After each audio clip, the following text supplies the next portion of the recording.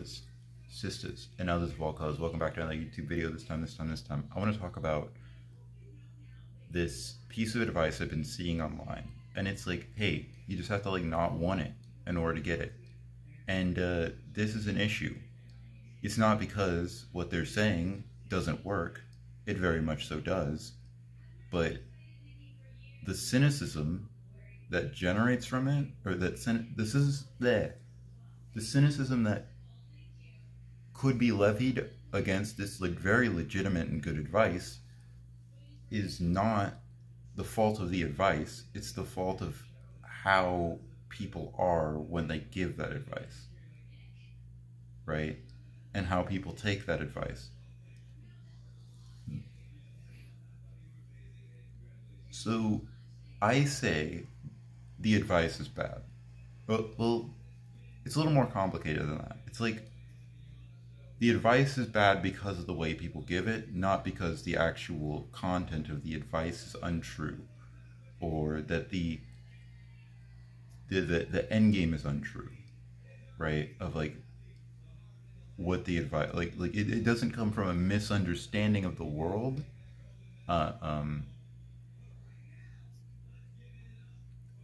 The external things are properly understood here, but the internal things are not considered, even though they are instrumental in it, okay? And we'll get to that in a second, okay? So, you can't just not want something. Also, it's very disrespectful as well.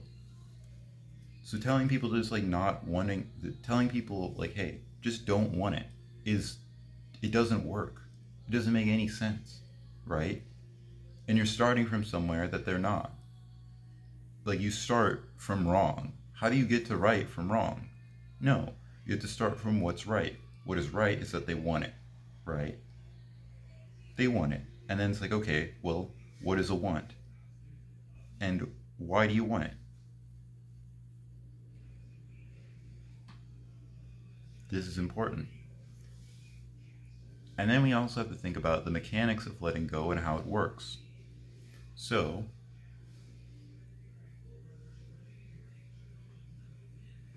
we'll talk about the first two topics first, and then we'll go into letting go later. So first, let's talk about what is a want. A want is a positive thought where you value something that you don't have, right? Wanting feels great because of the because you feel good, you have a sense of value on something, right? And that's why it's tricky, because the thing that you're valuing is attached to not having that thing not being a physical thing that you can experience. Or not being a real thing, I guess, and just being a thing in your mind. So, this is the issue, right? The reason why you can't just not want it is because you want it for a reason. So you have to look at the reason, and you have to change the wanting, right? Think of it like how the matter cannot be created or destroyed, right? We all know that little physics thing. Well, it applies here too, right? Wanting can only be changed into something else. It can only be separated into its components, right? And this is important because separating it into its components helps you understand how to get through that, right? And then say, why do you want it? Why did you combine not having with appreciating a thought? Why is not having and appreciating a thing the same thing? Well, and that's why desire feels good, because of the appreciation, as I said before. So it's like, okay, well, like, what don't you have? It's like, well, I want a girlfriend, right? It's like, okay, well, you don't have a girlfriend. Fair enough. I just imagine that being clipped out of context. Right? So it's like, okay, so you don't have a girlfriend. You don't have this thing in your life, right? Like, and again, I actually kind of like hate that after saying that again. So it's not that again, it's not that you don't have a girlfriend, right? Because you can't have a person. The person doesn't belong to you. The person belongs to themselves. It's like, okay, well, that's why we have issues with like infidelity. It's like the person doesn't belong to you. But anyways, that's besides the topic, right? So why do you want it, right? It's like, okay, so you appreciate it. So at some point in your life you appreciated something that was also not present. Boom. And also people talk like this all the time, right? You talk about the things you appreciate all the time. You talk about the things you admire all the time.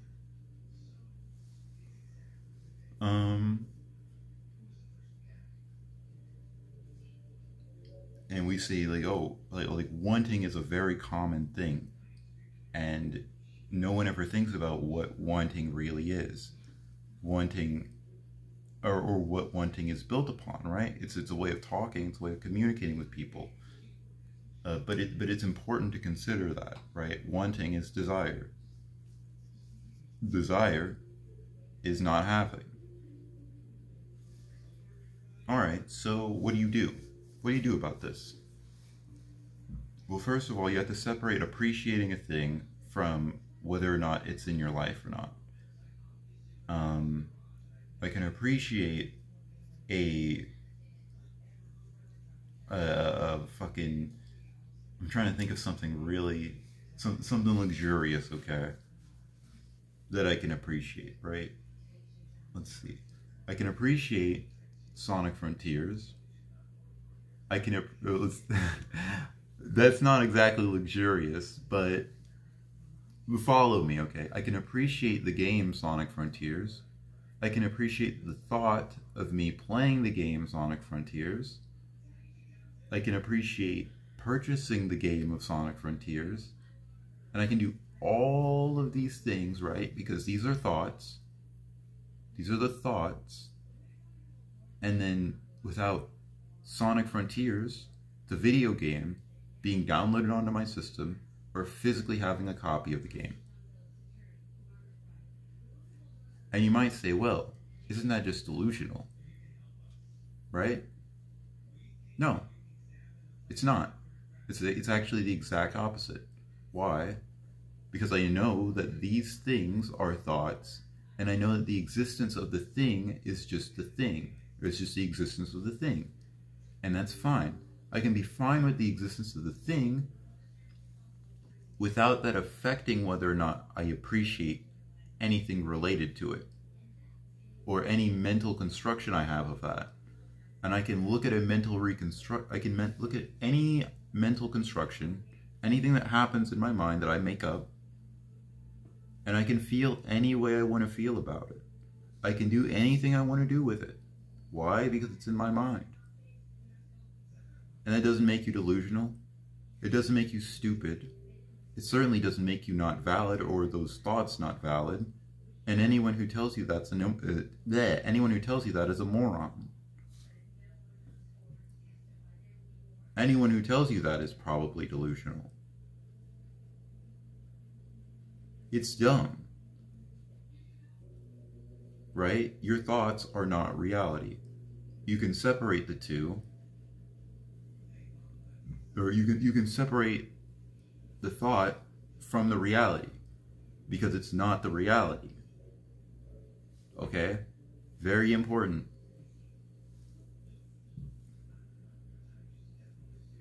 So that's what you need to do. You need to take the thought of having it and separate it from whether or not you do have it.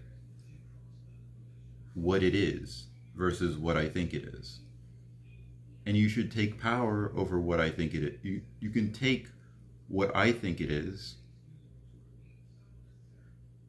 and separate that from what it really is. That's how you fucking do this. Okay? So you do not, let's say you want a relationship with a woman, alright?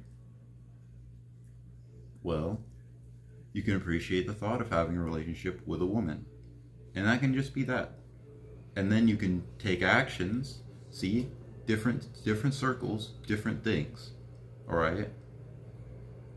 And I emphasize the simplicity of this, not to insult your intelligence, because simple is also, it is as simple as it is to fuck up. Okay, so, and when I focus on this simplicity, my goal is to help emphasize this way of looking at things, which makes me feel like I'm brainwashing. Oh God. But I see the same problem, the same fucking bullshit happening like all the time, and it's like, you can do better. You cannot do this. And I know you cannot do this, and here's how you not do this, okay? So, back to the example, right? So, you can appreciate the thing, right? You can appreciate the thing of another person. You can appreciate the thought of being in a relationship with that person. And you can appreciate, or you can look at, right? You don't really have to value it anyway or any way any way at all. You can appreciate what that is. Or you can value that in any way you want to, but it doesn't have to get in the way of these other two things. It doesn't have to get in the way of what you think, or what your idea is, or it doesn't have to get in the way. What is real, what is, doesn't have to get in the way of what you think is, and how you value that, right? You can always have the thought, and you can have the thought as much as you want, all the time, right? And it never has to be real in order for you to appreciate it. But if you tie the necessity of it being real, to appreciating having it, then how the fuck are you, like then you're gonna create a situation where you have desire and you have you create suffering around that desire.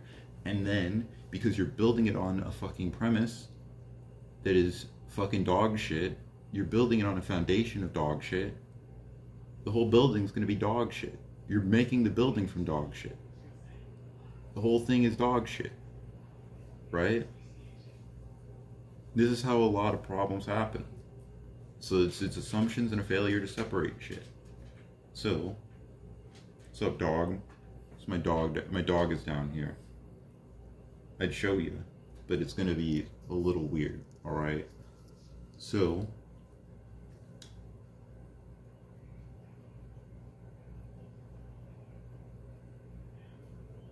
your desires, the things you want, and the things you want, think about instead that you appreciate the thought of having, and you appreciate the thought of the thing that you want to have. Think about these two things, okay? And enjoy that. That's something that you can enjoy, and enjoy without thinking of anyone else or anything else. And then separate that from what is, right? Do I have, is there a woman in my life that I have a relationship with right now? And the answer to that, for me personally, is fucking no. Alright? No bitches, basically. But I can think about no bitches any way I want to think about it. I can think about it. any way I want to think about it, right? I can hate the thought of having no bitches. I can have, I can appreciate, hey, you know what? It's a good thing I ain't got no bitches. No bitches is less bitching. Okay. But obviously, like, apply it to your own gendered terms, right? Or apply that same sentiment to your own terms of gender, okay? Man, woman, non-binary, whatever, right? Gender fluid, a lot of other genders I cannot name off the top of my head, right? You can apply this thought to anything. Anything. Or you can apply that value, that thought to anything, right? But the point is to separate how you value these things and to separate the feelings you have from each of these things. Treat them as their own thing, okay? And now that your want, the attachment between the thought of you having it and the reality of you having it, like the value that's tied in between, that's tied by the gap between, by the connection of those two things, no longer exists, right? Because you separated those two things, and now you don't have to fucking want anything. And that's what they mean when they say just don't want. That's what they really want you to do. Well, that's what they're really trying to get you to do, is to do that, to separate these two things. That's how you not want something, right? We've taken the want, we've detached its constituent components. I don't know what the actual usage of that term is, obviously, but we've taken apart its pieces and we've broken it up. It's now a different thing,